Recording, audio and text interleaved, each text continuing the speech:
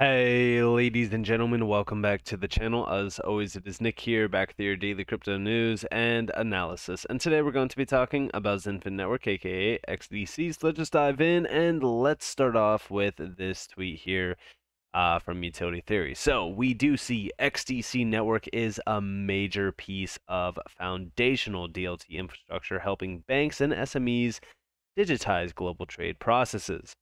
If you're interested in digital trade, give Andre Casterman a follow, as he is a very smart fellow who creates great educational information for citizens and entities interested in trade digitization. And then we do see over here from Trade Finance Global, is DLT the new foundation for interoperable transactions in banking? Trade tech expert Andre Casterman discussed future use cases for blockchain in assets, trade, and transaction banking. And yeah, we also do see Utility Theory showing his breakdown going all the way back to 2021. But I do want to open this up and I do want to see what you guys have in terms of your opinions on a few things happening around this space. So we do see DLT offers the financial services industry a new piece of infrastructure to push the boundaries of open banking, but it doesn't come without its challenges. TFG heard from trade tech expert Andre Kesserman on future use cases for blockchain in assets, trade, and transaction banking. And we do see. So mainly we're going to be focusing on the highlighted terms here because obviously most of the information in here is going to sound very repetitive.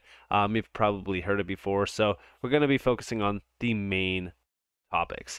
DLT enables financial institutions to share a common understanding of assets and transactions with their clients and counterparties, embedding interoperability in any transactional process whilst complying with data privacy regulations. Lesson learned number 1. DLT is a 21st century innovation that needs to be embraced with a 21st century open banking mindset. That's where most trade-focused consortia have failed so far, not only the bankrupt ones.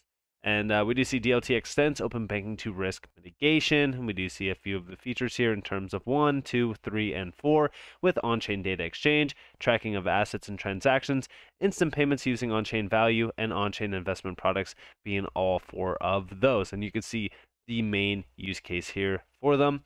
But overall, when we do focus on a lot of things happening around DLT technology, we really kind of focus on some of the bigger use cases, but I think that trade finance is one that we should definitely be looking at. And there's 2 main ones that we look at here. So this is the Trada Investor Token through TFDI, and also the Trace Original with DNI, which I just recently talked about Trace Original with you guys just recently. But yeah, there's a lot of things happening here. And we do see lesson learned number 5. Bank consortia are not dead. They have been relevant mainly in payments and securities so far. Trade banks just need to embrace proven, i.e. delivered and adopted technology innovations when building consortia, thereby eliminating the delivery and market adoption risk. And yeah, 100%, like, listen, when we look at a lot of what's happening around this space, a lot of the arguments do come from regulations, proper regulations, improper regulations. So when we look at trade finance, it's going to be one of those industries that we know is ripe for disruption, but ultimately speaking, it's going to take some time for it to be fully disrupted due to a lot of obstacles that need to be broken. But in due time, we will get past them, and we will talk about how long in this video. So let's start off with this video, or with this post here from Andre Casterman. So this is mainly what we just read. This is him quoting it. This is him talking about it. But ultimately speaking, what I do want to push with this and what I do want to lead into is some of the banks, and specifically a bank that I found that is doing some big things around blockchain. That bank is Northern Trust. So we do see beyond asset tokenization, we partnered with HSBC to reflect on some key drivers, considerations, and opportunities which may arise on the journey through the next evolution of asset servicing. Included are some key trends that we believe are meaningful to institutional and wealth investment opportunities or communities. So here are the key among those are DLT technologies have the power to transform value chains and processes as we know them, providing transparency and immutability at the core, enabling new generations of products and asset classes. Firms cannot any longer expect to keep performing the same roles without evolving to new client needs, new entrants, and also disruptors will innovate and compete. The ESG data and product landscape is complex and will present challenges as well as opportunities for many in the coming years. The emergence and tuning of regulatory frameworks across the globe will have a strong influence over the maturity of the digital landscape as we know it, which is one that I've focused on quite a bit. Partnerships and collaborations are powerful. Network effects and scale can only truly be achieved in interconnected ecosystems that transcend traditional barriers and silos.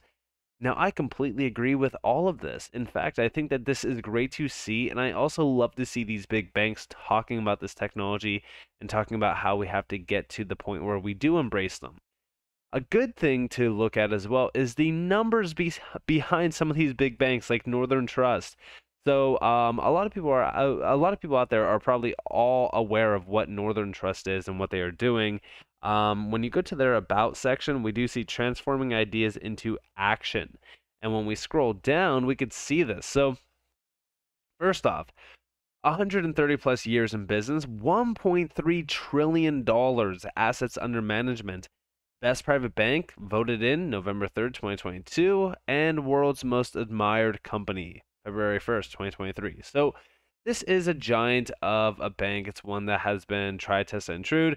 And the reason why I bring these statistics up is because like these are not small fish. Like these are big fish, and they're sitting here telling you what's happening. They're talking to you on a level where most people are just kind of ignoring, and that level is guess what? We're going to see this massive transformative shift happen around digitization and DLT technology, especially within the banking and financial scene. And a lot of people are just not aware of this. Like, I really want you all to understand that those that are watching this, those that are aware of the steps being taken to get to that next realm of opportunity, you're all going to not only embrace incredible amounts of wealth and opportunity, but you're also going to become one of the visionaries, the early visionaries to truly see everything before most do. Like, I would argue that, and I always say 99% because I do think that's about 99% of the general public is blind to what's happening. Even most people that did buy into crypto, that were buying Dogecoin, are blind to see what's actually happening around this technology. So, to me personally, like when we look at XDC and when we look at Xinfin, things are changing. And trade finance has always been one of the biggest focus points on this channel when we do talk about XDC. And one thing that we've been addressing is regulations, right? MLATR, harmonized approach to proper regulations around trade finance. How many countries you think will adopt model law on electronic transferable records, MLATR, in 2023? This is from Crypto Nerd D, obviously. And here we have jurisdictions consistent with MLATR. Bahrain, sorry, Singapore, Abu Dhabi, United Kingdom. And yeah, like these are big areas. And they have been focused on trade finance for a while. Interestingly enough, sorry, Abu Dhabi already has a partnership with Xinfin through their trade organization. We know that ICC is working closely with them as well. There's a lot of things happening. But these are four major jurisdictions that are very focused on MLATR.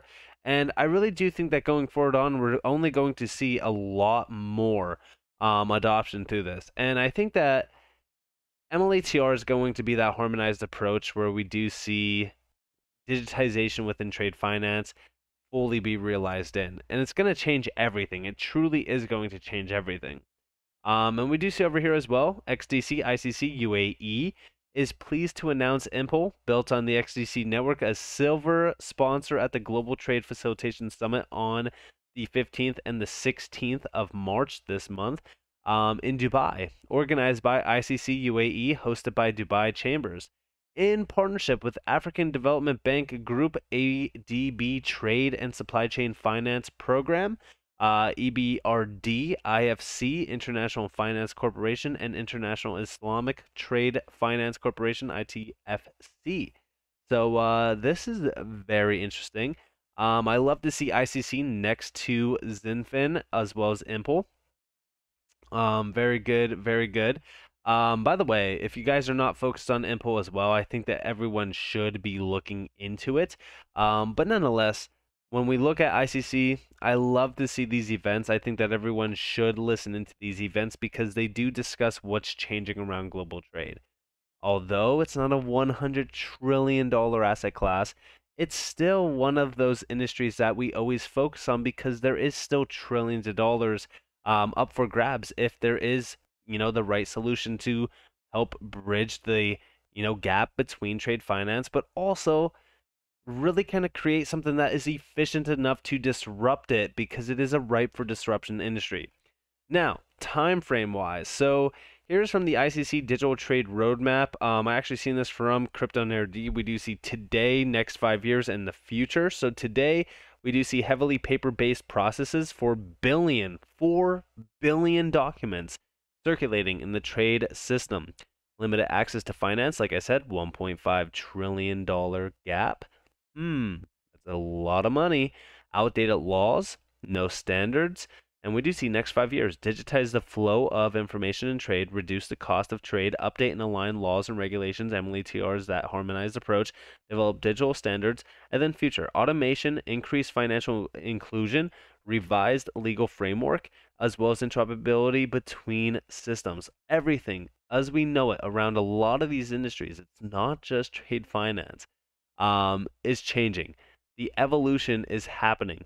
The next 5 years, by 2028, things are going to look a lot different. But do I think that's going to take 5 years for anything to actually happen? Absolutely not. We're going to see a domino effect within the next couple of years that will lead us to the big finale, which will be the next 5 year time frame. But also, as we take a step back, we could technically see this technology taken over, right? We're seeing a major step happening globally around this technology, and I think that's very, very exciting. I think that we are very close to the big shift that puts everything into place. Banks are ready. I think that this is clear through like what Northern Trust wants to do. There's also other major banks that are getting behind DLT technology. Enterprises are extremely happy about DLT technology as well. It's only a matter of time. It truly is only a matter of time.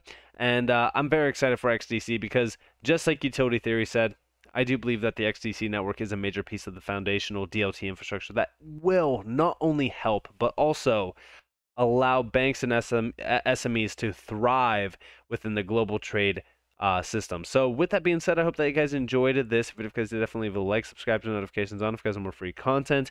You guys are more than welcome to follow me on Twitter and the Discord down in the description below. As always, up to you all. Have a beautiful day, beautiful night. If you guys are on this world, this has been Nick. Peace out, guys.